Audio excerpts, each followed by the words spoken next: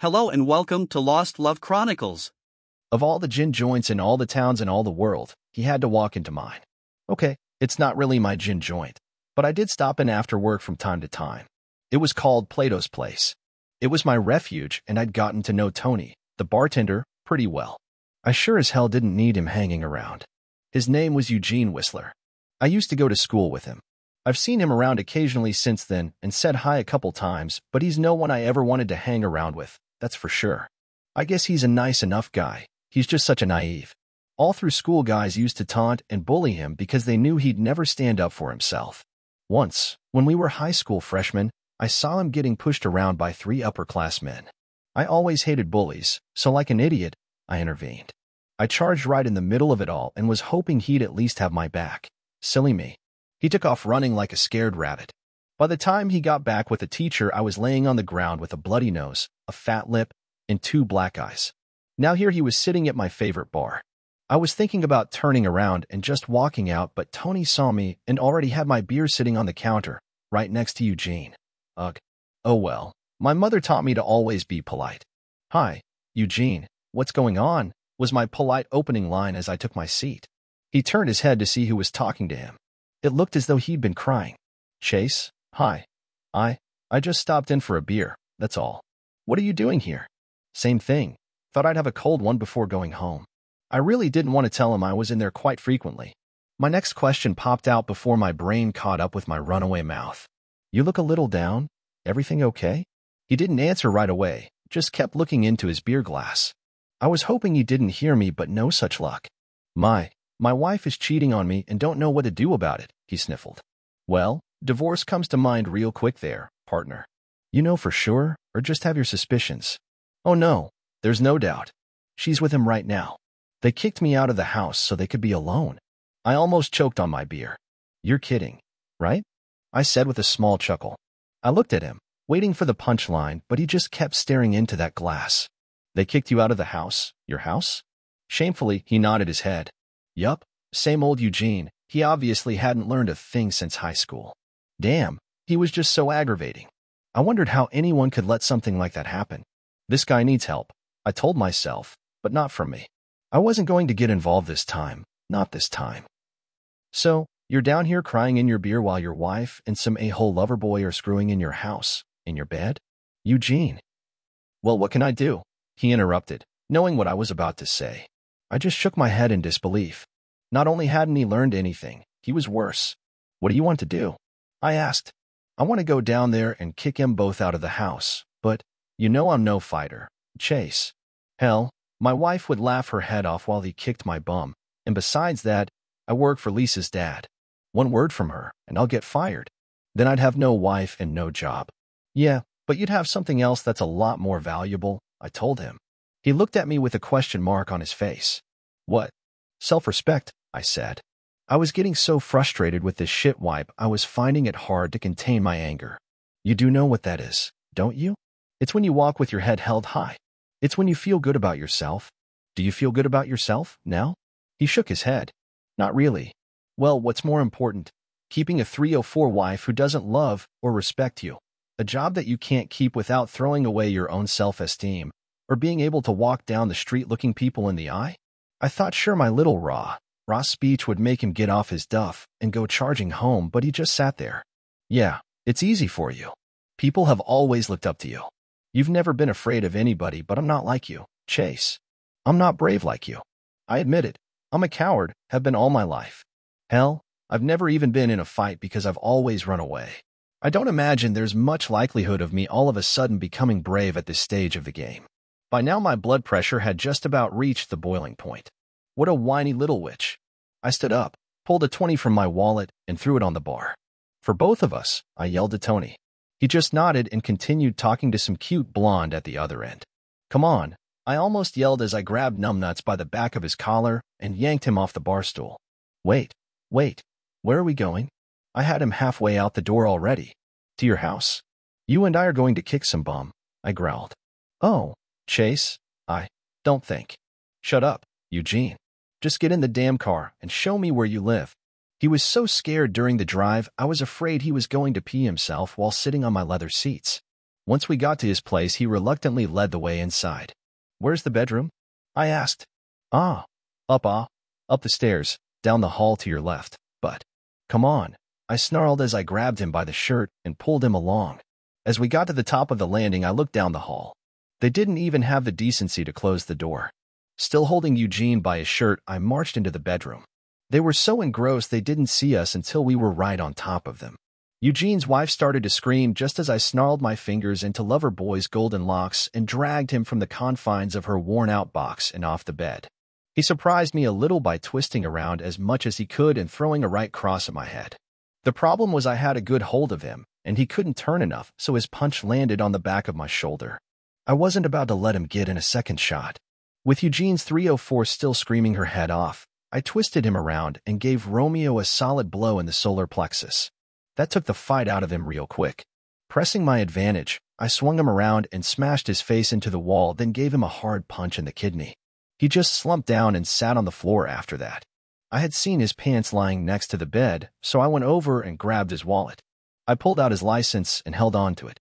I also noticed his phone sticking halfway out of his pocket. "Eugene!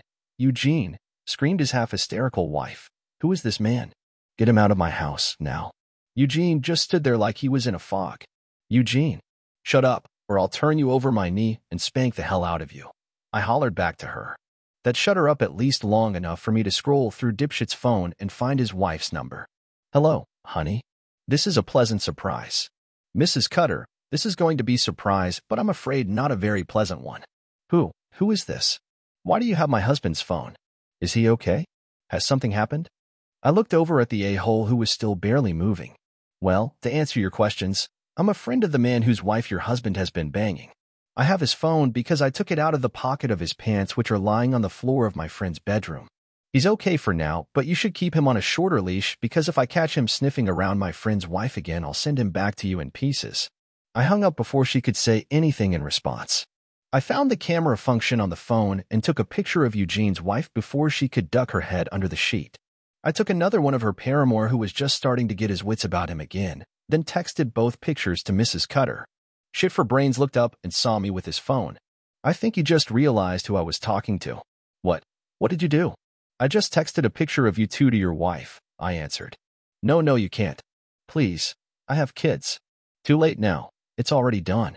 You should have thought of them before threatening and kicking a man out of his own home so you could screw his wife," I spewed.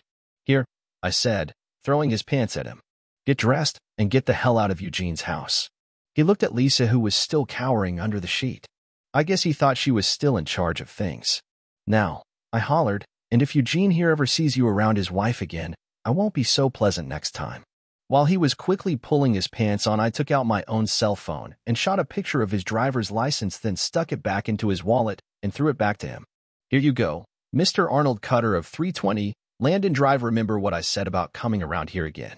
He wasted no time in extricating himself from the scene. I looked at Eugene, who was still standing next to his bed looking as if he'd seen a ghost. "Okay, Eugene, the rest is up to you." "What? Me?" "Of course, I can't do everything for you. You married her. You deal with her," I said. "That's it," screeched the shrew. "I'm calling the police." "And tell them what? That your husband came home with a friend and found you in bed with another man?" "Go ahead. Maybe the local paper will pick it up and print it in their police blotter. I can see the headline now. Daughter of grocery store owner found in adulterous love nest." Yeah, I recognized her as soon as I saw her. Lisa Schultz, at least that was her maiden name. She was a year behind us in school. I was finding it hard to believe that she was married to Eugene. Her dad owned 2 grocery stores in the area, and she used to parade around like she had been decreed Queen Lisa. "Fine," she replied in a huff. "Will you at least leave the room so I can get dressed?" "Eugene, you go with him." I looked at her coward husband and saw his shoulders start to sag. I think he was so used to following orders he didn't even realize he was doing it anymore. "Eugene, this is your house, your bedroom, and your wife. I'm going downstairs, but if I were you, I'd stop taking orders and start giving some." With that, I turned and went back downstairs. I could hear her screaming at him, so I thought I'd grab a beer from the fridge and wait to see who emerged victoriously. Of course, there was really no question, but I'd stick around anyway in case he needed a ride to the hospital. I had no doubt she could take him. I sat at the kitchen table and listened. Mostly all I heard was Lisa, but every once in a while I'd hear Eugene raise his voice. I wondered how many times in his marriage he'd done that. I was almost done with my beer when things seemed to be quieting down. I kind of expected her to come down the stairs dragging his body behind her, but when she appeared from around the staircase, she was alone. She glanced around until she spotted me, then headed in my direction. If looks could kill, not even a defibrillator could have saved me. I figured Eugene was probably dead on the floor above me, and now she was coming for me. I sure hoped I could take her. "What did you say to him?" she growled. "Not much. Just that if he ever wanted to walk with his head held high." She cut right in. "Huh, that'll be the day," she scoffed. I continued. "I told him that if he ever wanted to walk with his head held high, he'd have to dump your cheating prick." I sneered back. "Well, thanks to you, he's up there packing. I hope you're satisfied." I looked at her with what I hoped was a smug expression. "Yeah, I'm pretty satisfied." "You think you're so smart, don't you?" "Well, I guarantee you, he won't be gone long. I give him 3 days at the most. Then he'll come crawling back on his hands and knees, and when he does, I'm going to make his life a living hell. And he'll have you to thank for it." I just maintained the self-assured grin I had on my face, but in my mind I wondered if she was right. I'm sure she knew him better than I did. Suddenly, I wasn't so self-assured. About that time, Eugene came downstairs with a suitcase. I saw him through the doorway, but Lisa had her back to him. "Ready to go?" I called out. Lisa turned around. "Eugene Whistler, if you walk out that door, don't count on coming back." For a second, I thought he was going to cave, but then he answered me. "I'm ready, Chase. Let's go." I stood and left the kitchen, heading for the front door. We were about halfway outside when we heard her last volley. "I mean it, Eugene. Don't bother coming back." I looked over at him. He was scared shitless. I could see it in his face. "Now what?" he asked. As I heard his question, I remembered Lisa's words about him crawling back. It occurred to me that I may have just ruined this poor guy's life. As shitty as it was, I had no doubt she could make it even worse. Suddenly, I wasn't so sure I was doing the right thing. We drove back to Plato's and I dropped him off by his car. Or I guess I should say we had decided he'd stay in a motel for the night. I told him to meet me back there at 7 the following evening. The first beer was on me. I had a tough time getting to sleep that night. I kept wondering if I was doing the right thing and cursing myself for getting involved in the first place. Never again, I vowed. The next day, I walked into Plato's around 6, my usual time. Tony popped the top off of a Miller's and set it on the bar in front of me. "How's your friend from yesterday?" He seemed a little down in the dumps. I had just taken a sip from my long neck. "Problems with the wife," I said. I wasn't going to go into any more detail than that. If Eugene wanted everyone to know his business, he could tell them. I did want to ask Tony's advice, though. "You ever get yourself mixed up in someone else's marital problems, Tony?" He looked at me like I was dumb. "I'm a bartender. It's my job," he answered with a laugh. "No. I mean, really. Last night I was instrumental in him leaving his wife. She was treating him like crap. So at the time I thought I was doing him a favor, but now I'm not so sure." "What's got you second-guessing yourself?" I thought for a second. "I don't know. I mean, what right did I have? She's not my wife. Thank God," I joked. I guess it was her confidence. She was so sure he'd go crawling back to her. If he does, she promised to make his life even more miserable than it was before. I probably shouldn't have gotten involved in the first place. For all I know, he's on his knees groveling at her feet as we speak. Well, I can tell you unequivocally he's not on his knees, at least not right now. "Oh," I chuckled. "And how can you be so sure?" "Bartender's intuition. Besides, he just walked in," he said with a smile. I turned around and sure enough, he was early, and he was grinning. "Hi, Chase. Hi, Tony. Beer is on me," he said, never losing the grin. "Okay, I'll bite. Why so happy?" "Chase, I feel liberated. I really do. Do you think you could teach me how to fight?" "Fight? What brought all this on? Who do you want to fight?" "Nobody. I mean, not right now anyway. I just want to learn how to defend myself, just in case, you know. It should have been me throwing that guy out of my house yesterday, not you. It should have been me. Next time." I didn't like the sound of that. "Next time? You thinking about going back to Lisa?" He looked at me, and for the first time since I'd known him, instead of fear, I saw anger in his eyes. "Are you kidding me? The way she treated me? No way. Never," he said emphatically. I got a sense of relief. Maybe there was more to Eugene than I thought. Maybe he just needed a kick in the bum. He continued. "No, I'm just tired of backing down all the time. I stood my ground today, and it felt good. I want to keep doing it." "Stood your ground? What did you do?" "Tell her off." Lisa? No, I haven't even talked to her. No, I stood up to her dad for the first time. He was so shocked he forgot to fire me, he joked. Really? Actually, it was better than that. He's not going to fire me. He stopped by the State Street store this afternoon. That's the one I work at. When he called me into his office, I figured that was it. Anyway, at first he said he'd talked to Lisa and she told him I walked out on her. He told me she was really pissed and if I knew what was good for me, I'd better go straight home after work. I felt like a little boy getting scolded for something and was just about to say, "Yes, sir," but instead I thought, what would Chase say? He turned his head and looked straight at me with a big smile. "Chase," I said, "sorry, sir. That's not going to happen. She continually cheated on me and I've had enough." He got so flustered I thought he was going to swallow his cigar. God, Chase, I can't tell you how good that felt.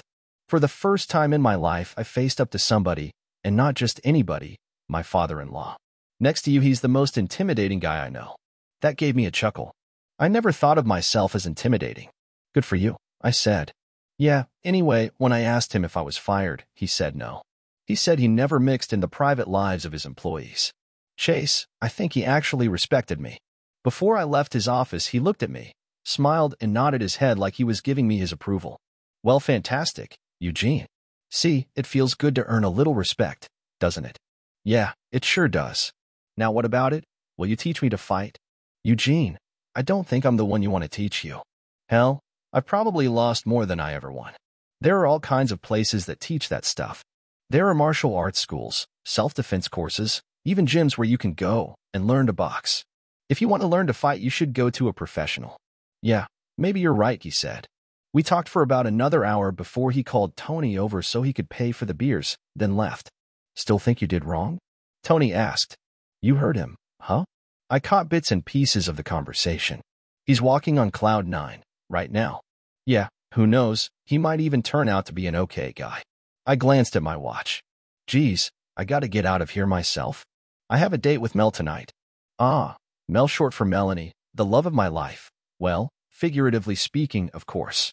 We've been going out for the last 6 months, which to date was the longest-lasting relationship I'd ever had. She wasn't the most gorgeous girl in town, but she had a petite, little body that drove me nuts. She also had a great sense of humor, something I'd found lacking in a lot of women.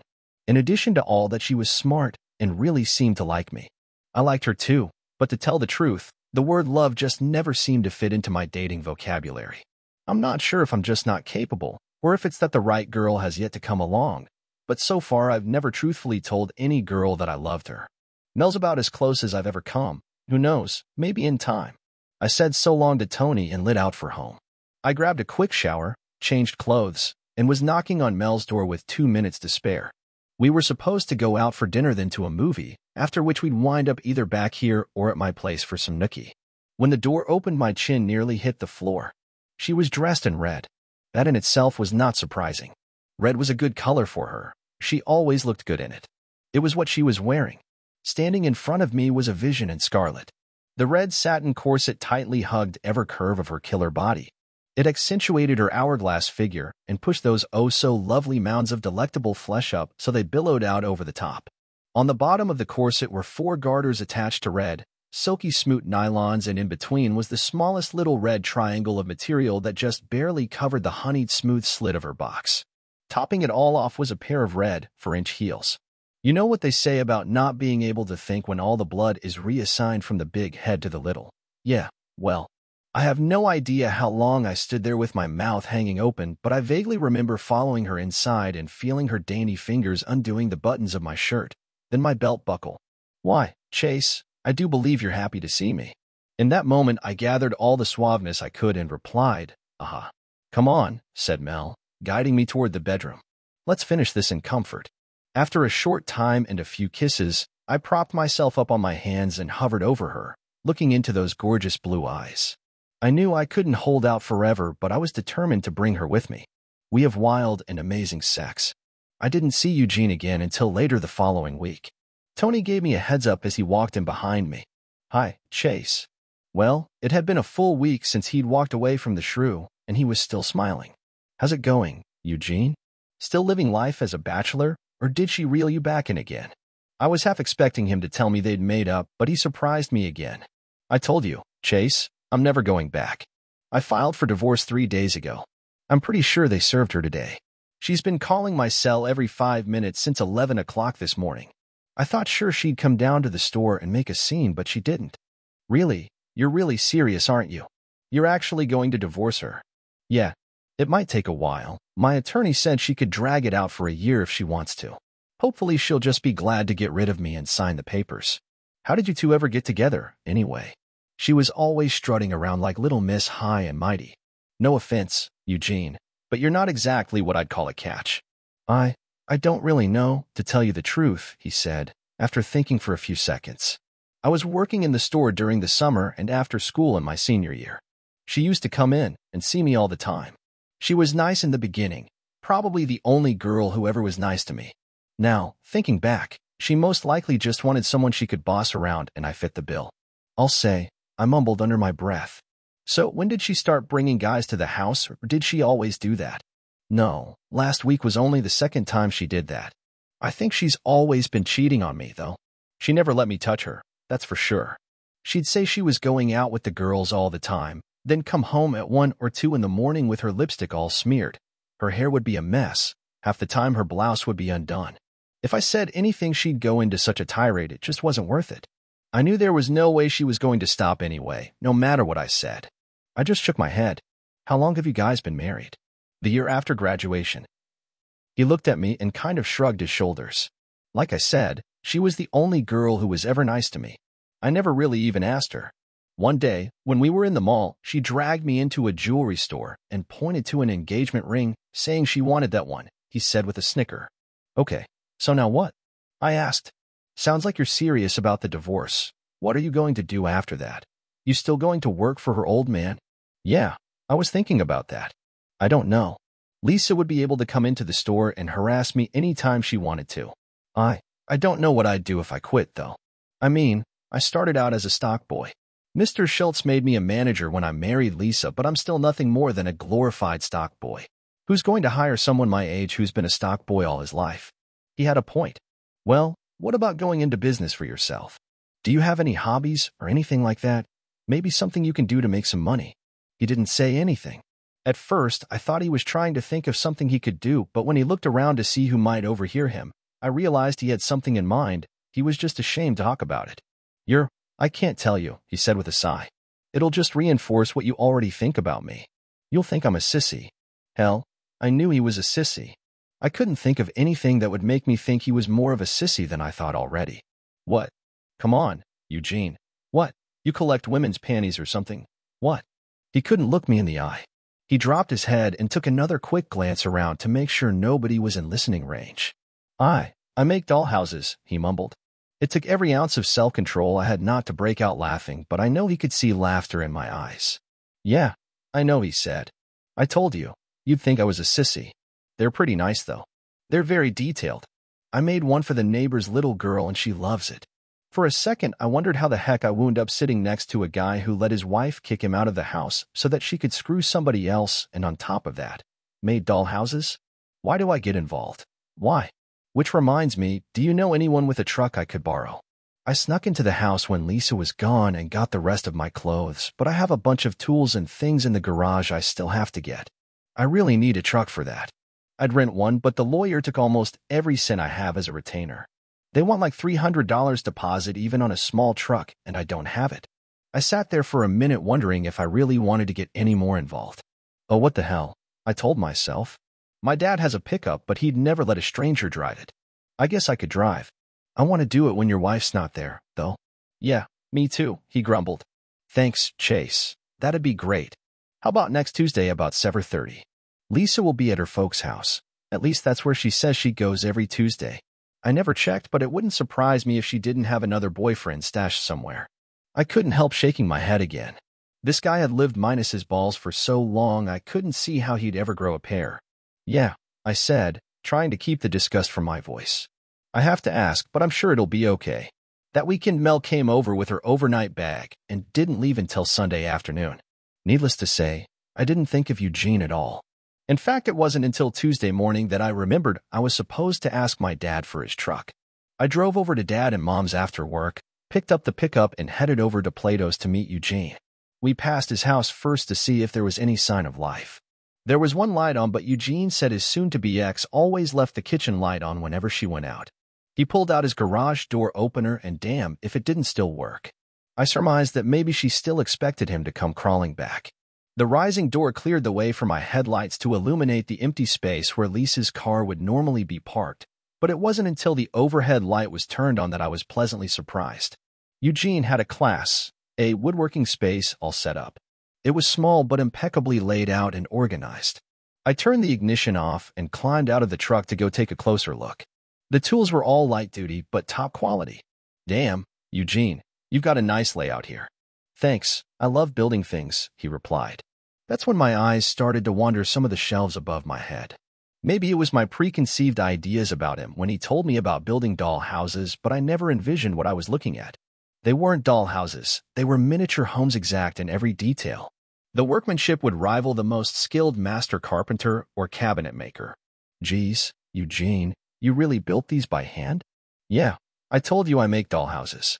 Man, you have to come up with a better term for these than doll houses. These are incredible, I gushed. Thanks, Chase. Lisa always told people I played with doll houses. It's nice to see them appreciated by someone other than me. We loaded his tools, then grabbed a couple of thick blankets to insulate the doll houses so they wouldn't get damaged. We drove over to a storage facility he'd rented and unloaded, then headed for Plato's where his car was parked. I had been thinking, let's stop in for one quick one, I said. The night is still young. He agreed, so we headed inside where Tony had 2 cold ones waiting for us. I know someone who might be able to help you, I told Eugene. My girlfriend, Mel. She has a BA in marketing.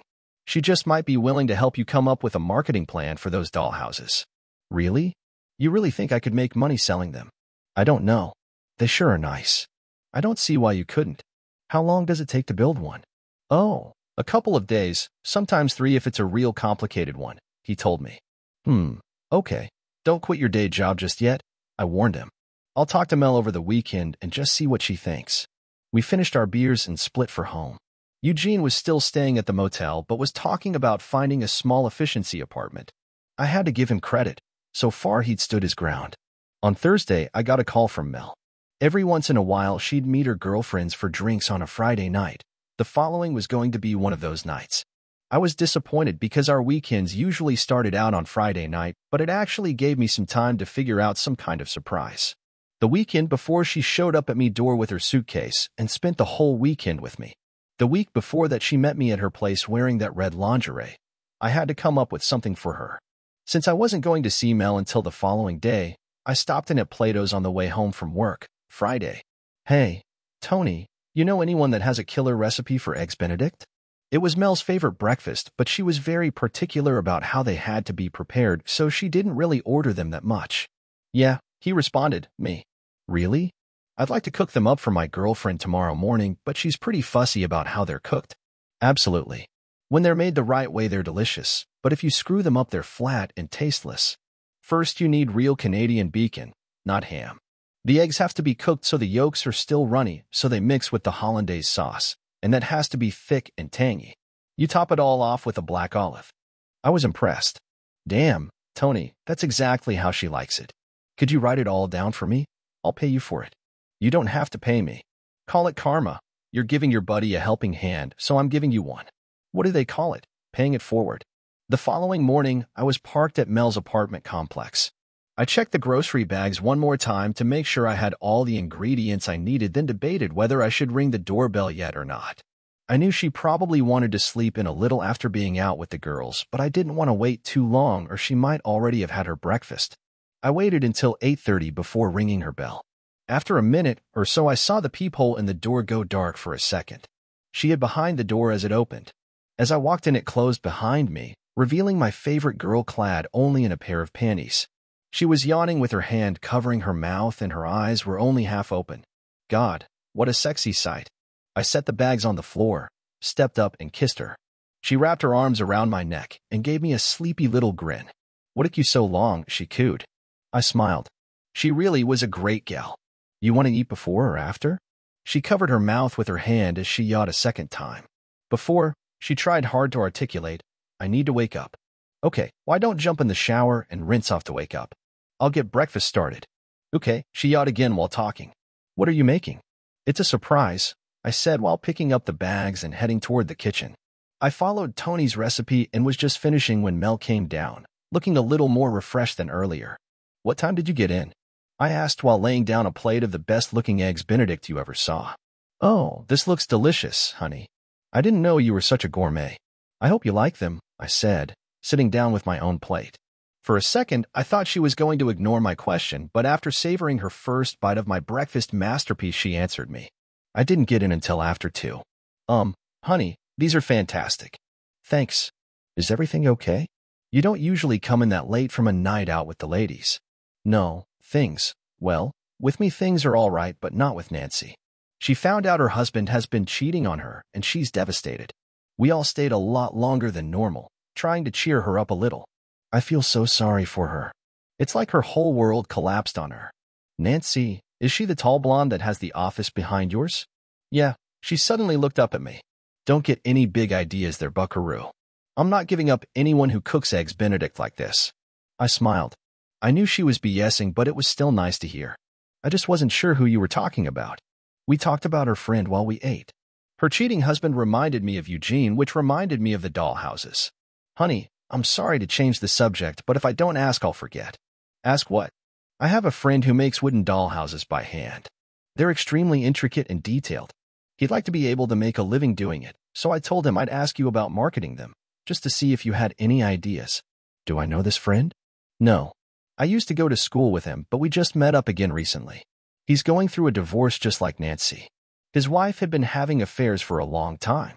He finally got fed up. Mel was slowly shaking her head at my statement. What is it with all the cheating spouses out there? I don't know, honey. Why get married if you're only going to cheat anyway? I don't get it either. She looked at me and smiled. You know, for a player, you've got some very old-fashioned ideas. It's one of the things I like about you. I wasn't sure how to respond, so I just gave her kind of a sidewise grin and shrugged my shoulders. She just smiled. So, he makes wooden dollhouses by hand. How long does it take him to build one? He said 2 or 3 days. Well, there's no way he could make a living selling them wholesale, not if they take that long to build. He'd have to retail them. As soon as she said that, she stopped and thought for a second. Actually, maybe he could market them as a one-of-a-kind type thing to a niche clientele, maybe through a broker. He'd get a lot more out of them that way. I'd have to see some, though. I wouldn't even talk to any brokers unless I knew what I was talking about. That's no problem, I told her. He moved out of his house, but he has a couple in a storage unit over on Dempster. Mel got a mischievous look on her face. Of course, if I help out your friend, I'll expect to be paid for my services. In remuneration, I expect some extra time with you eating at the Y. Now it was my turn to grin. I have never been happier to pay a debt. Good. Then you can start right now, she declared. Are you staying the night? Yeah. I have some clean clothes in the car. That's my man, she commented with a chuckle. Why don't you call your friend and see if we can meet him at his storage locker tomorrow sometime? I'd like to see these dollhouses. Then meet me in the bedroom. With those parting words and an evil smile, she left the kitchen and headed toward the bedroom. I quickly pulled out my phone and called Eugene. We arranged to meet the next day at 2. With that done, I sprinted toward Shangri-La, ready to start Mel's compensation. I stripped off my clothes in the living room before even getting to the bedroom. When I walked in, I acted as if I was looking for someone. Let's see now, I said, out loud. She said she'd be the naked one. Oh, I think I see her. Mel giggled. Will you quit clowning around and get on down here? She said with a big smile. Eugene was anxiously waiting in his car when we pulled up. I introduced him and Mel before he unlocked the storage locker. Mel took a look and I knew she was having the same reaction I had the first time I saw them. Oh my God, Eugene, you made these yourself? They're absolutely gorgeous. Thanks. I've been making things since I was a kid. I started making doll houses about 5 years ago, but it's just been a hobby. Chase was the one who thought I might be able to sell them. Okay, I've seen enough, said Mel, after looking over the second model. How many of these can you make in, let's say, the next 2 or 3 weeks? But they have to be this quality, no shortcuts. Ah, well, I've got a problem right now. These lockers don't have any electricity. I need someplace to work that has power. How big of a place do you need? Oh, it doesn't have to be big. This would be big enough in size if it had electricity. I could see the wheels turning in Mel's head as she glanced around the room. Okay. The apartment complex where I'm staying has garages just about this size. I rent one for my car, and they do have electricity. I guess my car could stay outside for a while, at least until you can find another place to set up. Eugene was almost overwhelmed with gratitude. He couldn't stop thanking her. I got the impression he hadn't had a lot of nice things done for him by other people before. I guess that means I have to borrow my dad's truck again, I interjected. Do. The timid Eugene started to emerge again. Do you mind, Chase? No, not at all. If Mel believes in you enough to let her Lexus sit outside, then I believe in you too. I could see tears welling up in his eyes as he tried to speak. I don't know how I'll ever thank you, both of you. No one's ever been nice to me like this. He finally got out. We made plans to get his tools over to Mel's, then she and I headed over to Denny's for a late lunch. That man is so sweet, Mel remarked on the drive over. Yeah, he's a nice guy. I just wish he had some balls. He used to get picked on constantly in school, even by kids smaller than him. They could do anything they wanted to him, and he'd never fight back. Shit, his wife literally kicked him out of his own house so she could screw her lover, and all he did was cry and whine about it. I thought you said he was divorcing her? He is, now. I think I might have had something to do with that. I'm proud of him, though. So far he's sticking to his guns. Some people just don't like confrontation, I guess. Not everyone can be a he-man like my Chase, she said with a big smile. Clowning around, I lightly beat my chest with my fists and did a quiet Tarzan yell. That got a laugh out of her. He may not be a tough guy, but he sure is talented. Those dollhouses are something else, she said. Don't tell him yet. I don't want to disappoint him if I can't pull it off, but I may know just the person to sell those for him. Jason Truel. He's a broker that deals in nothing but high-end specialty items for the rich and powerful. This is just the kind of thing he might be interested in. That Tuesday we moved Eugene's stuff and set it up in Mel's small garage. He was as excited as a little kid, and we all three went out to eat afterward. We talked about dollhouses for a while, then Mel changed the subject. So, Eugene, Chase tells me you're in the process of a divorce. I'm sorry to hear that. Any chance of you and your wife getting back together? No, none, he answered. You know what they say, Eugene. If you fall off the horse, you have to get right back up again. I was wondering just where Mel was going with this. Do you have any special someone waiting in the wings? She asked. He looked embarrassed, maybe ashamed. No, I've never been very good with women. They don't like me too much. I guess maybe I'm too shy or something, he muttered. Nonsense, said Mel. You're a good-looking guy. You just need to get out there. Give someone a chance to know you a little. Hey, I have an idea. I knew it. I knew Mel was leading up to something. There's a girl at work I think you should meet, she continued. Not Nancy, I said, breaking into her little soliloquy. No, not Nancy. Actually, her husband came back asking for a second chance. I think she's making a mistake, but she let him move back in, and they're going to marriage counseling. No, Bev, Mr. Jansen's secretary. She's cute, intelligent, personable, and single. I looked at Eugene. He looked scared again, but Mel was relentless. What to say, Eugene? Maybe we could double date, she blurted out before I could stop her. I didn't mind helping the guy out, but I wasn't too keen on him tagging along with Mel and me. Unfortunately, there wasn't much I could do. The invitation was out there. I saw Eugene's eyes brighten right up. Yeah, double date with you and Chase? Well, you really think she'd like me? Mel continued to get us in deeper. I don't know, but there's only one way to find out. What do you say? I can see if she's free, and if so, we can set something up for this Friday. It didn't surprise me when he jumped at the offer. Once again, I reminded myself to never ever get involved in someone else's affairs. Since I wouldn't have a chance to stop in on Friday night, due to our double date, I stopped off to converse with Tony over a beer on Thursday after work. As soon as I sat down, he served my beer with a question. You got a new squeeze? He caught me off guard. A new squeeze? As in girlfriend? No, why would you think that? He leaned his elbow on the bar as he talked. Some chick's been in here every night this week looking for you. What'd she look like? About 5'6", bleached blonde hair, maybe 10 or 15 pounds overweight, but not bad. That sounds like Lisa, Eugene's soon-to-be ex-wife. She's looking for me? Tony just nodded. Great. The next time she comes and tell her you haven't seen me and heard I was hanging out in some other bar, but you don't know which one. Maybe you should tell her. She just walked in and is standing right behind you, he told me with a slight chuckle. Hi, Lisa, I said without turning to face her. She sat down on the bar stool next to me. Hello, Chase. It took me a little while, but I finally figured out who you were. I kind of remember you from school. How did you know where to find me? She ordered a white wine before answering. You're fairly well known around town.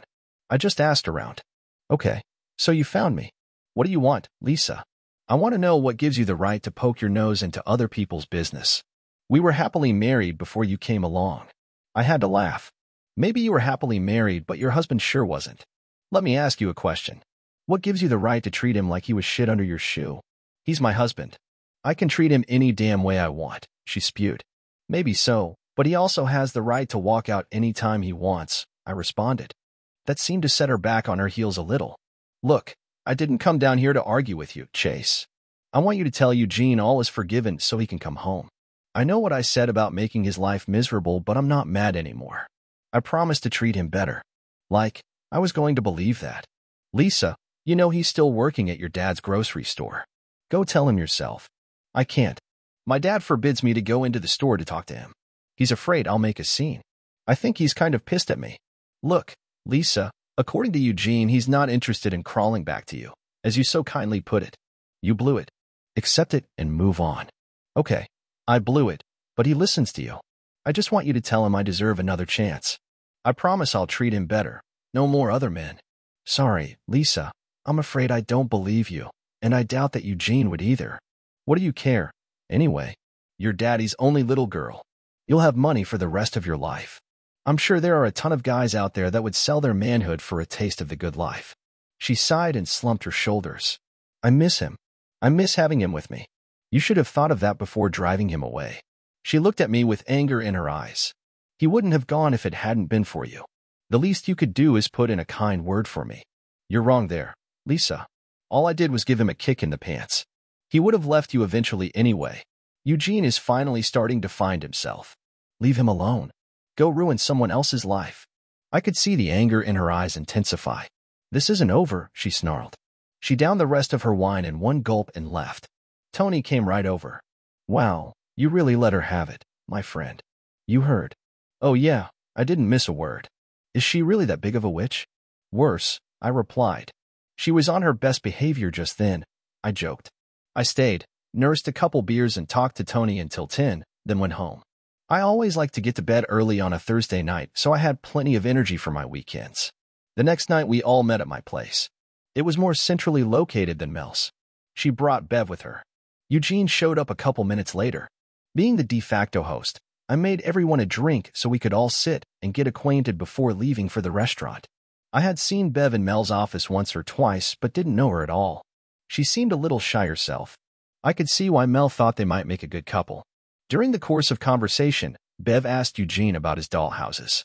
Mel had obviously told her a little about them. At first, he was hesitant to talk about them, probably thinking she would see him as everyone else did, a sissy. But Mel was good at drawing people out. Once she got him talking, we almost couldn't shut him up again. Dinner came off without a hitch. Both Eugene and Bev seemed to be emerging from their reticent shells a little, and Mel nudged me a couple times when she caught them looking at each other. From there we went dancing. Eugene wasn't very light on his feet, but Bev just laughed off his clumsiness. The entire evening went well enough, in fact, that we repeated it the following month. In spite of Lisa's ridiculous attempts at reconciliation, Eugene pressed forward with the divorce. He really was done with his ex, there was no doubt about it. For the first time since I'd known him, I could see subtle changes. He was becoming ever so slightly more confident in himself. During the day, he still worked for Lisa's father in the store, but his evenings were spent in Mel's garage building his dollhouses, except for Wednesdays when he went in his self-defense classes. I walked into Plato's on a Monday night after work. Tony just about fainted. Is the sky falling or something? He asked. I've never seen you in here on a Monday. Hi, Tony, I said with a forced smile. No, I'm just a little aggravated. I need a beer and an ear. Beer and ear. Hey, I like that, he chuckled. If I ever scrape enough together for my own place, that's what I'm going to name it, the beer and ear. Thanks. Don't mention it, I grumbled. So what's got you so down? Mel, I just spent the weekend with her, and all she did was talk the whole time about Eugene and how talented he is. He makes these wooden dollhouses, and she's going to help him sell some of them. I mean, I like the guy and I'm glad she's helping him out, but damn it. Just then my phone rang. I looked at the screen and saw it was Mel. Well, I said to Tony, she's probably calling to apologize. I hit the connect button. Hi, gorgeous. Hi, Chase. Listen, I wanted to call before you made any plans for next weekend. I have to go out of town. We're leaving Friday night, after work and won't be back until Monday night. We? Who's we? I asked. Eugene and I. We're going to New York to see Jason. He's the guy I was telling you about when you first asked me to help, the broker. Eugene has built up a pretty good inventory. We're taking 4 different style houses up to show him. We have no way of safely packing them for a plane ride, so we have to drive up there and back. I don't know anything about marketing, but I couldn't understand why they had to go all the way to New York just to find somebody to sell those things. Oh well, what could I say? I knew she was good at her job, and I could hear the excitement in her voice. Besides, I was the one who thought of getting Mel involved in the first place. Okay, maybe we can get together some night this week. Possibly, but we'll have to play it by ear. I'm still negotiating with Jason contingent on his acceptance to broker for Eugene, and we still have to make arrangements for accommodations in New York while we're there. There's a lot to do, so I can't promise. I really was starting to regret ever getting Mel involved. How about if I call you Wednesday after work? That'd be fine, honey, but remember, I'm making no promises. Yeah, I got it, I answered. Mel evidently didn't hear the little anger in my voice, or if she did, she didn't say anything. We said our goodbyes and hung up. Tony had been standing just a few feet away, washing glasses. Bad news. Yeah, kind of. Mel has to go to New York over the weekend. That is a shame. Hey, I know a perky little blonde who's on the make if you're looking for company. I chuckled. We never actually came out and said it, but almost from the start, Mel and I had an understanding. I hadn't dated anyone but her since our 3rd date, and I know she's been true to me as well. No thanks, Tony. I appreciate the thought. I guess I can survive one weekend. I'll tell what though. I know I've said this before, but this time I really mean it. If you ever see me meddling in someone's business again, promise me you'll kick my bum all the way back home. He looked up at the ceiling like he was considering what I said. That could be fun. Okay, I promise, he said, lightheartedly. Wednesday turned out to be a really crappy day at work. On top of that, Mel wasn't answering her phone, so by the time I got home, I was in a really bad mood. Until I walked up to my apartment door and found a sultry-looking Mel leaning against the jamb. She held up a white bag. I brought Chinese, she said with a grin. God, she was like a beacon on a foggy night. I wrapped my arms around her and pressed my lips to hers in a duel of tongues. We had sex and our breathing was ragged and heavy as we both fought for control of our own bodies. Slowly, Mel's legs loosened their grip and eventually moved to support her. I heard her laugh. If I'd had known that was going to happen, I would have brought Chinese a long time ago. In spite of still trying to calm down, it was too funny not to laugh. We both pulled ourselves together enough to get to the kitchen table and eat. I was hoping she'd stay over, but she said she had to get going. I told her to drive careful and she was off. Friday night, I didn't walk into Pluto's until 9:30. Since there wasn't anything else to do, I had stayed late to catch up on some things at work. I knew Mel and Eugene had been on the road for a few hours already and was disappointed that she didn't call to say goodbye before leaving. About 11, I was just getting ready to head on home when my phone rang. I wondered who would be calling so late. I should have known. Hi, gorgeous. Don't tell me you're there already. Hi, honey. No, we won't get into New York until about 6 in the morning. I started out driving, but Eugene took over about an hour ago so I could get some rest. We just passed Youngstown, Ohio. I'm going to try and grab 40 winks, but before I do, I thought I'd give you a call for some phone sex. I heard her laugh. You should see how red Eugene just got when I said that, she chuckled again. Don't worry, Eugene. I'm only kidding, she told him. Damn it, I said into the phone. Tell him to hold his hands over his ears if he doesn't want to hear. No, wait, he's driving. That's not a good idea, I joked back. I just wanted to call. The weekend's going to be very busy, so I doubt if I'll get a chance to talk again until next week. Okay, babe. I wish you and Eugene all the luck in the world. Drive safe and call me when you can. We finished the call with a couple of phone kisses. Tony overheard my end of the conversation. You should marry that girl, Chase. She seems like a keeper to me. Tony, if I was the marrying kind, I think I would have popped the question months ago.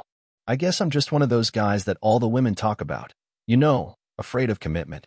I tossed some money on the bar and took off for home. It was the first Friday night in months where I was in bed before midnight. I mean to sleep. I didn't hear from her again until the following Monday evening. Hi, handsome. Hi yourself, gorgeous. How did it go? Well, Jason's playing it close to the vest, but he does that when he's negotiating his commission structure. He really liked the models, though. I could tell. He said he'd let us know by the end of the week. That's great, honey. I have my fingers crossed for you. Thanks, hon. I wanted to call you and let you know we were back, but I'm beat from the long drive. I'm going to hit the sack. I have to be at work tomorrow. I could tell from her voice that she was exhausted. Okay, babe. I'm glad you called, though. I'd have been worried if you hadn't. We said our goodbyes and hung up. It was still too early for me to go to bed, so I grabbed a beer from the fridge and sat down to relax in my lounge chair. For some reason, I couldn't shake Tony's words from my brain. You should marry that girl. I couldn't believe I was even thinking about it. I've seen too many of my buddies trapped in bad marriages. I have one friend, Jack, who married the love of his life straight out of high school. Only 3 years later, he found out she was cheating on him. He went searching for the a-hole she was screwing and caught up with him in a bar on the other side of town. He went after the guy, but unfortunately for Jack, the guy not only whipped his bum, but a couple of the guy's buddies jumped in as well. Jack spent 3 weeks in the hospital. On top of it, his wife got more than her share in the divorce. These days, if you mention his ex-wife's name, you'd better duck. He hates her with a passion and still says he's going to get even someday. No, there's just too many what-ifs to risk getting married. I would consider asking her to move in with me, though. With that thought in mind, I finished my beer and went to bed. Thursday, since I hadn't heard from Mel, I thought I'd give her a call and see if she made any plans for the weekend. Chase, I was just about to call you. She squealed into the phone, sounding more like a little girl than her adult self. Guess what? I don't know, but it must be pretty good, I joked. Oh, it's more than just pretty good. It's fantastic. Jason not only has agreed to represent Eugene, but he's already sold 2 of his houses. Isn't that great? Now I'll admit, it was good news, especially after they drove all the up there to see the guy, but I was having a hard time matching Mel's enthusiasm. That's great, honey. You both should be very proud of yourselves.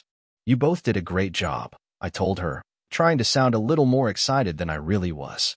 I was wondering if you had anything special you wanted to do this weekend. Maybe we can celebrate your success some way. It's already planned, she said. We're all going to meet at Plato's at 7. From there, Eugene is taking us all to dinner, and then we're going dancing. Oh, Chase, wear something nice. It doesn't have to be a suit, but wear maybe a sport coat, okay? A sport coat? I questioned. Yeah, he said he was taking us someplace nice for dinner. Okay, I'll bring a sport coat. Once again, I was feeling a little put out. I was really looking forward to a quiet weekend of sex, and more sex with Mel. I sighed quietly to myself. I guess I can put up with Eugene for a few hours. Friday night, I walked into Plato's right on time. It's waiting for you, Tony said, with a nod of his head. I looked over to the booths and saw Eugene signaling to me. He was sitting with Bev. Mel had her back to me. That was something else that irked me a little.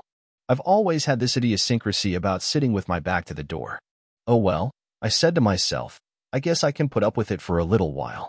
As I walked to the booth, I thought, I seem to be telling myself that a lot lately. Hi, gorgeous, I said to Mel as I slid in next to her. I put my arm around her and gave her a kiss. She moaned with a smile as our lips parted. Under the table, I felt her hand stealthily move to my crotch and her smile widened. I missed you, she said. Prove it, I responded. Later, she promised. Eugene was dying to tell me. Chase, did Melanie tell you the good news? Yes, she did. Congratulations. Thanks, I owe it all to you and Melanie. It sounded strange to hear someone call Mel by her full first name. Hardly anyone ever did that. I looked at her. Melanie? Yeah, she replied. On the way up to New York, he asked me what Mel stood for. I think Melanie is a pretty name, so I asked if she minded if I called her that. Eugene chimed in. I said no, provided he didn't mind if I called him Gene, said Mel. I found it amusing. Okay, so we're using your full name but cutting his, I said with a chuckle. As I looked up, I saw Eugene glancing up in the direction of the bar. It was the 2nd or 3rd time I saw him do that. Something wrong? I asked. No, he answered, not too convincingly. Bev noticed it too. Do you know them? She asked. I turned my head to see who she was talking about. There was a guy and a girl sitting at the bar. The guy looked vaguely familiar, but he was blocking my view of the girl. Didn't he go to school with us? Yeah, answered Gene. He was a year ahead of us. He walked in with Lisa just as you sat down. Lisa? Yeah, you probably can't see her, but she's sitting on the other side of him. I could see the guy glancing over at us and snickering. I saw it was in fact Lisa when she leaned forward and looked our way while laughing. They were making it very plain that Gene was the source of their amusement. You want me to have Tony kick them out? I asked. No, I couldn't care less who she sleeps with these days. I did think she had better taste than him, though. Tony was pretty busy, so he wasn't paying much attention when the two of them got up and headed our way. I started to stand up, but Eugene said he would handle it. I sat poised as they reached our booth, just in case. They both stood next to Eugene and loomed over him. Eugene looked up at them with a greeting. "Hello, Pete, Lisa." "Well, if it isn't Eugene," Pete said, stretching out the name probably the same way he did in school. "Some people just never grow up." Lisa looked over at Bev. "Who's she? Some 3-0 for you picked up?" Before anyone could even say anything, Bev came back with a quick retort. "No, Lisa, I already took your husband from you. I wouldn't want to take your customers too." To say the look on Lisa's face was comical is an understatement, but the comment gave Pete the opening he was looking for to challenge Gene. "Eugene, your 304 owes my girlfriend an apology." He leaned down and grabbed Gene's shirt. "Either she says she's." Like a flash, Gene grabbed his hand and twisted it backwards, bringing Pete to his knees. Before he even realized what was happening, Gene was standing over him, adding just enough pressure to make Pete scream something about breaking his arm. Lisa was more surprised than I was. She screamed at Gene and was about to attack him when Tony suddenly appeared and grabbed her. "What the hell is going on?" yelled Tony. I filled him in. This a-hole came in with Gene's ex trying to make trouble. Looks like Gene has it handled though, Tony." Gene released his grip on Pete's arm so Tony could usher them out. "Come on, you two. I'll say this politely only once. I want you out of here, and I don't want to see either of you in here again," Tony told them in his official voice. I watched as Tony escorted them away.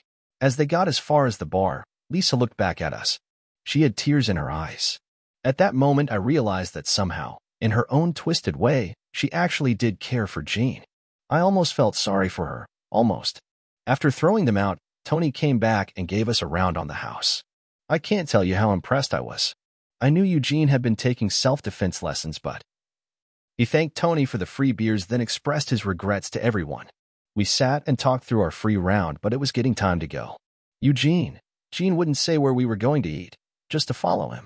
A few minutes later, we pulled up in front of Chez Paul, probably the finest and most expensive restaurant within a 50-mile radius. "Now, aren't you glad I told you to bring a sport coat?" Mel said as she looked over to me while the parking attendant opened her door for her. I got out my side, grabbed my sport coat off the hanger and back, slipped it on, and escorted my girl into the restaurant right behind our host and his girl. Gene was grinning from ear to ear as he gave his name to the maitre d'. We were shown to our table and Gene was given the wine list. He passed it to me saying he wasn't that familiar with wine and asked if I would pick out a good one. I was a little uncomfortable because of the prices. I figured I'd be pulling my own credit card out before the end of the night. By the time we were finished, we all agreed that Chez Paul had earned its reputation. The check came encased in a little black leather folder which our waiter inconspicuously laid beside our host. I got a little nervous for Eugene. With the bottle of wine and dessert, I had roughly calculated the bill to be in the vicinity of $350. I was contemplating taking him aside and offering to help pay, but before I could figure out how to get him alone, he withdrew 4 crisp $100 bills from his wallet and stuffed them into the case. Then handed it back to the waiter, telling him no change was necessary. Okay. Again, I was impressed. From there we went to Spigot's, a higher-end dance club. People who went there usually knew how to dance. I could hold my own, but again I was nervous for Gene. Shortly after being shown to a table and ordering drinks, I asked Mel to dance. As we started to walk out to the floor, I heard Gene asking Bev to dance as well. As we tripped the light fantastic, I noticed Mel watching them with a small smile. I looked over and watched as Gene glided around the floor with Bev in his arms.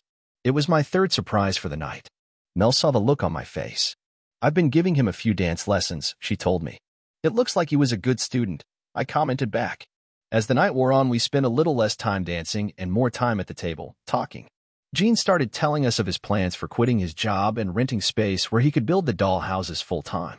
I was happy for him, but it sounded like he was going off half-cocked and could get himself in financial trouble real quick. I thought I should try to bring him back down to earth a little. "Gene, I'm happy for you, but maybe you should reconsider quitting your job, at least for a little while. What if this guy doesn't sell anymore?" I was surprised that Mel seemed to be supporting his plans. She was usually a pretty level-headed girl. Jason already has orders coming in," she informed me. "All right, still. I mean, you said you can only make about 3 per week, right? And from what Mel says, this guy is taking a pretty good cut of the pie." Gene got a serious look on his face and looked at Mel. I didn't tell him everything, she said. He has no idea. Jean looked back at me. Chase, Jason is not your usual wholesaler. He's a broker who sells things to some of the richest people in the world. Those 2 doll houses he sold went to some Middle Eastern sheik who owns a ton of oil wells. The guy bought them for his 2 daughters. He paid $20,000 apiece for them. I was just taking a swig from my long neck. When I heard $20,000 apiece, I gasped, opening my palate and forcing my beer out through my nose in a humiliating spray of snot and hops. Mel started patting me on the back as I grabbed for a napkin. Are you all right? She asked with a slight chuckle in her voice. I was still coughing and unable to answer her except to nod my head. It was so embarrassing. I knew everyone was looking at me, so I excused myself and headed for the washroom. 20,000 apiece, I kept saying to myself as I blew my nose and got cleaned up. It looked like the waitress had come over and cleaned up the table while I was in the men's room. I apologized as I sat back down. I'm sorry, Chase. I should have broken it to you a little more subtly. I knew you had no idea how much I was getting paid, he said. No, that's okay, I assured him. I guess congratulations really are in order. He's already got orders for 4 more, but I have to make a custom shipping container for each one. Something that will protect them well enough to be shipped overseas. I'm working on them right now. Jason gets the orders, and I drop ship right to the customer. I get paid by wire transfer before I even ship. It was all negotiated by Melanie. She's really something, he said, looking at her with gratitude. I knew my girl was good at her job, but I never realized how good. We talked a little longer, but since we hadn't had sex in over a week, I knew Mel had to be as horny as I was, so we all broke up and headed home. I figured Jean and Bev would be doing the same as Mel and me before the night was over. Good for him, I thought. That night it was off the scales. Whether it was the exhilaration from a job well done or simply being absence of sex, I didn't care. She was ravenous. We did it almost whole night. Mel loves post-coital cuddling, and I can't say I minded either, especially with her. As we lay, wrapped in each other's arms, Eugene's revelation wandered back into my head. 20,000, I muttered, just a hair over a whisper. I heard Mel chuckle and felt her nod her head as it rested on my chest. Yup, 20,000. Jason gets 50% of that, though. Wow, really? 50% just for being the middleman? He's more than just a middleman, Chase. He and a handful of others are legendary in my business.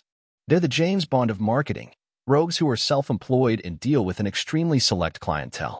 I met him a couple years ago at a convention, downtown. We hit it off, and I spent the night with him. Suddenly, my whole body tensed up. Mel felt it and looked up at me. I'm sure the concern was written all over my face because she took one look and knew exactly what I was thinking.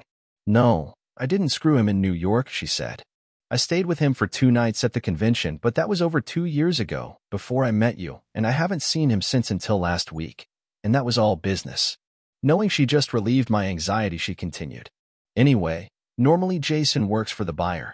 Some Maharaja somewhere decides he wants a new yacht or private jet, so he calls Jason, gives him all the specifications and tells him what all he wants on it, and Jason goes to work finding an exact match. He's made as much as $1 million on a single sale. Damn. If he makes that much on the big stuff, how come he's fooling with the doll houses at 10 grand a pop? Because the big stuff doesn't come along every day. The people he deals with always has to have the best. No matter what it is, it has to be the best money can buy. And they're willing to pay top dollar for it, whatever it is. When word gets out about the doll houses, he'll just sit back and take orders. He'll sell hundreds, maybe thousands before his clients move on to something else. Jesus, Jean will be set for life. What about you? Don't you get anything out of all this? Well, I wasn't going to take anything. I was doing it as a favor to you, but Gene is insisting you, and I both take a small percentage of the company. He wants to give me 10 shares of stock. He's going to give you some too. Don't tell him I told you, though. He wants to tell you himself. Shares? He's got a company with shares already. Yeah, well, we had to figure out some way to make sure his ex couldn't claim anything before the divorce was settled. We told Jason, and he showed us how to do it. We formed a corporation and registered it in Delaware. That's one of the states that has the most relaxed corporate regulations in the country. Then the corporation issued 200 shares of stock. Right now they're all in my name, but after Gene's divorce is final, I'll transfer the shares to him, all but the 10 he wants me to keep. Wow, you guys really were busy, weren't you? Yeah, that's why I didn't get a chance to call you. We never had a minute to ourselves the whole time we were there. Well, it's nice of Gene to offer me some shares, but I'm not going to take his money. Tell him to tack my shares onto yours. You're the one who worked for it, not me. You'll have to work it out with Gene, honey. He was pretty adamant about you getting something for all your help. As it was, Gene corralled me in Plato's a few nights later. He made his offer and gave me a lot of flack when I refused. After some negotiating, we settled on a payment plan. He bought the beer from then on. He wasn't too happy, but it was something I could live with. Gene called Tony over and told him all my beers were on him from now on, then ordered another for both of us. After taking his first swig, he started the second topic of conversation. Would you believe Lisa came to the motel to apologize for the other night? To tell you the truth, it doesn't surprise me that much. She already looked like she was sorry for what happened when Tony booted them out that night. What did she say?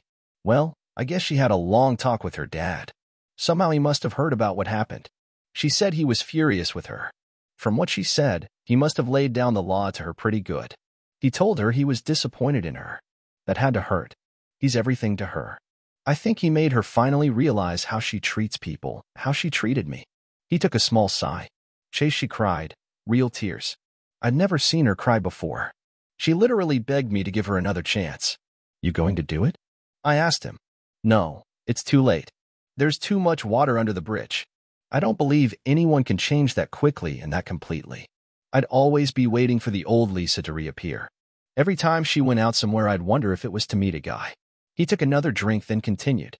No, but who knows, maybe she'll treat her next husband with some respect. Over the next few months, things rolled right along. Lisa was history. The divorce was final and she had no claim on Gene's new business. For him, the money was rolling in, and consequently, Mel was making a bundle as well. Me? I had a good job, drove a new car, and had a nice apartment. That's all I required. I was proud of the things I had because I'd worked hard for them. Anything more I wanted or needed, I would work to get it, myself. The free beer was nice, though. Then came the call from Mel. She sounded concerned about something and said we needed to talk but wouldn't tell me what it was about. I agreed to meet her after work at Plato's. I got there a couple minutes before she did and had 2 beers sitting in front of me when she walked in. I slid over to let her sit beside me, but she took a seat on the other side of the booth. Hi, she said with a nervous smile as she reached over to take her Miller's Light. Hi, honey, I responded, wondering if I should smile or not. I was starting to get anxious myself. Something was definitely up. Mel was having a hard time looking me in the eye. She began nervously playing with a napkin as she started talking. Chase, there's no easy way. I was concentrating so much on trying to figure out what was going on, I didn't even see Gene walk in until he was standing right next to us. Both Mel and I looked up at him at the same time. Mel spoke right up. What are you doing here? I told you I would handle this, she said with a little aggravation in her voice. Did you really think I'd let you face him alone? He countered. Mel moved over and Gene sat down next to her.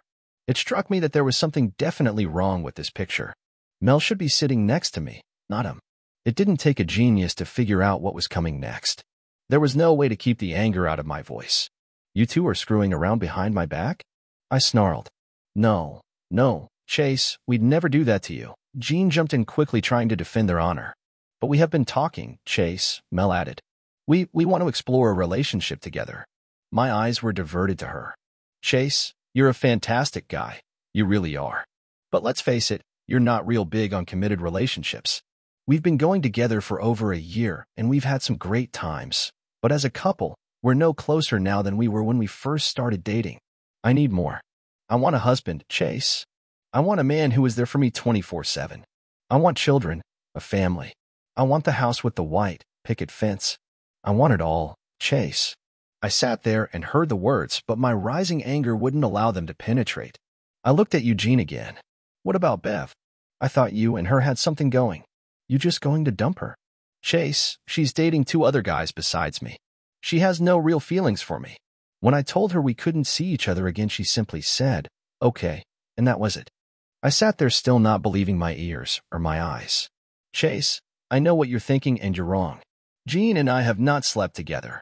We hadn't even kissed until last night, but we've been working together, and the more time we've spent with each other, the more we've found we have in common. We both want the same things out of life. Chase, I still want you and I to be friends, just not with the benefits part. Me too, Chase, Gene eagerly added. I really hope this won't affect our friendship. I've never been the kind of guy that could sit and calmly contemplate all the nuances of a situation before doing something. I was a reactionary kind of guy, and I usually went with what my gut was telling me in the moment. And in that moment, all I could see was a friend who I had helped and my girl stabbing me in the back. It was cheating, and it hurt. I hope you two will be very happy together, I snidely cursed as I stood. I pulled out a tin and threw it on the table. I'll pay for my own beers, I said with as much venom as I could. Don't either of you ever call me your friend again. Don't call me. Don't stop by. I never want to see either of you ever again. And, Jean, if you ever try to contact me or approach me, I don't care how tough you think you are. So help me God. I'll knock you into the middle of next week. Chase, wait please, cried Mel as I walked away. I heard Tony call my name, asking what was wrong as I left, but I didn't answer him. I had to get out of there. I couldn't believe my eyes were tearing up as I drove home. I'd never cried over a woman before. You, stop your crying. She's only another 304, I told myself. When I got home, I made a dash for a cold one from the fridge. I hadn't drunk much of the one I left behind. I couldn't believe how much I was hurting. I took a couple swigs of brew while my mind swirled in an endless pattern of chaos. Should I fight for her?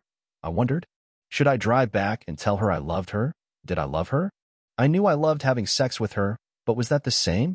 It must be. Why else would I hurt so badly? But if I did, could I really go through with it? Could I give her all the things she wanted? That was the $64 question, and to tell you the truth, I couldn't answer it.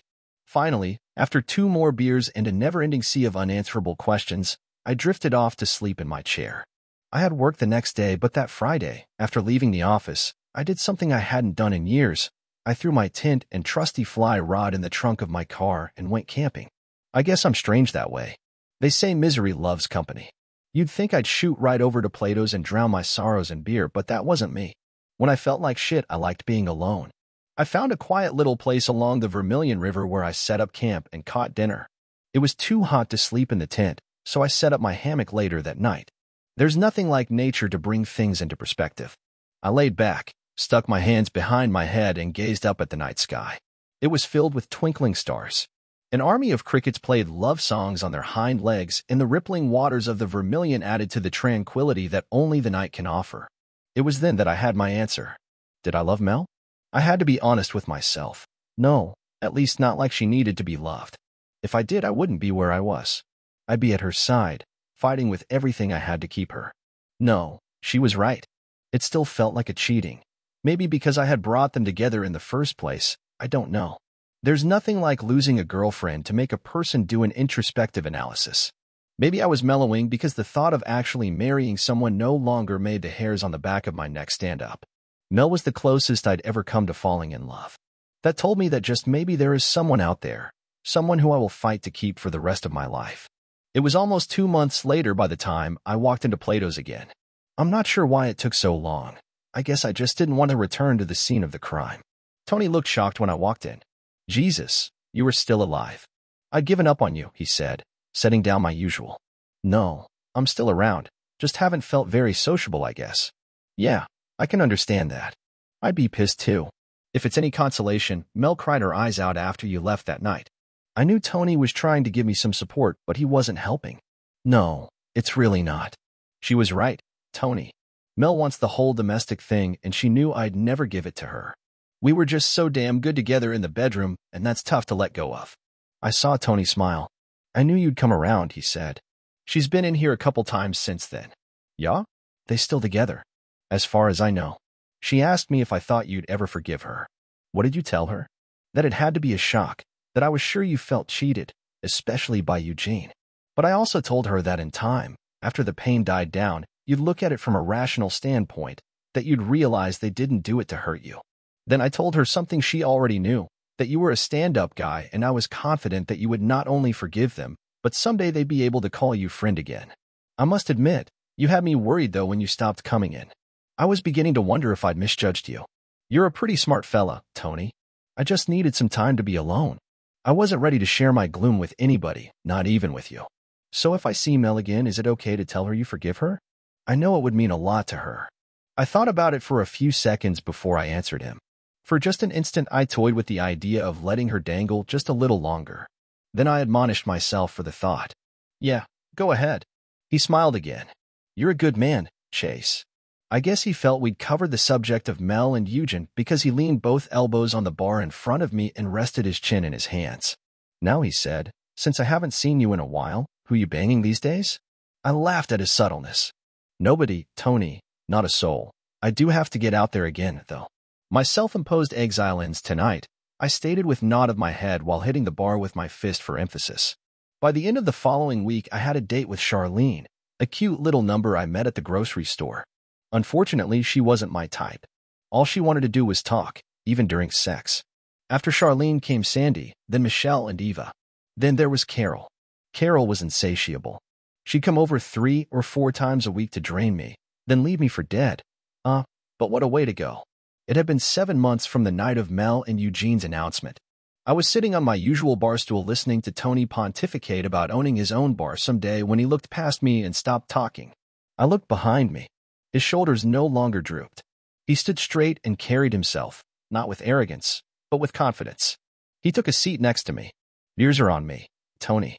"Mel, I had forgiven. I still wasn't so sure about Eugene." I didn't say a word while I sat there trying to decide what I was going to do. "I saw your car in the lot as I was driving by," he said. "Good for you," I replied, staring straight ahead. "Mel says you've forgiven her. I guess that doesn't apply to me, though, does it?" I didn't say anything. "I love her, Chase, and she loves me." I still didn't say anything. "I'm sorry, Chase. I really am. I'm sorry it was Mel. I wish it was anyone but her because I know you cared for her, but would you have married her? Were you prepared to spend the rest of your life with her, to give her children and a home? I guess we'll never know, will we?" I spit out. Yeah, I was being a prick. I didn't care. Oh, there was no doubt I'd wind up wishing them a happy life together someday, but I had to get it out of my system. I heard him sigh. "When Mel said you were in a forgiving mood, I prayed it extended to me, too. You're the only real friend I ever had." "We're getting married next May," he said while pulling something from his wallet. "My number's on the card," he said, dropping the business card on the bar. "I know you're going to think I've got brass balls for asking, but I'm hoping you'll be my best man." That surprised me. I looked into his face and saw tears leaking from his eyes. "I'm hoping between now and then you'll forgive me, Chase." With those parting words, he headed for the door, wiping his tears as he left. Tony didn't say anything. He just wandered over, staring at me. "I suppose you think I should do it?" I asked. "Hey, it's not my decision," he said. "You know, I almost wish they had gone behind my back and screwed each other. At least then I'd be in the right to carry a grudge. They didn't, though. They did the honorable thing and came to me before doing anything." Was Tony's confirming comment. I picked up the card. "I'll think about it, okay?" Tony smiled like he knew something I didn't yet. "I'll tell you one thing, though. I know I've said it a million times, but I've never been more sincere than I am right now. Never ever again will I get mixed up in someone else's business." Before I could finish my thought, we both heard a woman's voice loudly asking somebody to let go. I looked over in the direction of the ruckus and saw a woman struggling to get away from a guy who had his hand tightly clapped around her wrist. She was shaking her arm, trying to break his grip, but with no success. "Hey," I yelled as I launched myself in their direction. "Let her go." I was impressed with the pictures. I don't look half bad in a monkey suit. Yeah, you guessed it. I agreed to be Gene's best man. He sure was nervous at the reception when I got up to give my speech, though. You're probably wondering what happened that night in Plato's. Well, in spite of my sincere proclamation to never get involved again, I couldn't just stand by while some a-hole manhandled a woman. Her name is Rita, and it turned out the guy was her abusive, live-in boyfriend. She had enough and told him he had to move out. That's when he grabbed her wrist and told her he was taking her home to beat the shit out of her. He was real brave when it came to beating up women, but Tony and I were a different matter. We both marched him out the door. As he reached the safety of his car, he turned back and vowed to get even with Rita. When we got back inside, the poor woman was shaking and crying with fear. Tony got her some water and brought it back to her while I tried to calm her down. She was sure he was headed back to her apartment to destroy everything he could get his hands on. He also had a key and could come and go as he pleased, which did nothing to ensure her safety. I called the cops and tried to explain the situation to them, but they started giving me all kinds of flack, asking if his name was on the lease and did he physically harm her. Did she have bruises? Had she reported any other incidents of abuse? I finally said forget it and made another call. Gene met us at Rita's door. As soon as we got inside, we could hear the jackass in the bedroom. Rita waited in the living room as Gene and I went in to see him shredding her clothes with a knife. As we approached, he turned the blade on us, but before I could react, Gene did some kind of Steven Seagal imitation, flipping the guy bum over end and almost breaking his wrist as he disarmed him. I remember thinking I've got to check out those classes he's taking. Rita grabbed some plastic garbage bags that we stuffed with A-hole's clothes as Gene took the apartment key off his ring. We both sent him packing with a warning to never return. Even though it appeared to be all over, the stress was more than the beautiful redhead could take. She broke down and admitted she still feared him coming back. She didn't have the money to spend for a motel room, so of course, me being the good Samaritan that I am, I offered her my spare bedroom until things settled down. That was almost a year ago, and she's still there. Maybe I should clarify. By still there, I don't mean she's still in the guest room. After the first couple of months, we decided she should move her clothes into my bedroom. For the first time in my life, no matter what day of the week it was, I fell asleep and awakened the next morning with a woman cuddled in my arms, a woman I cared for, a woman with whom I was falling in love.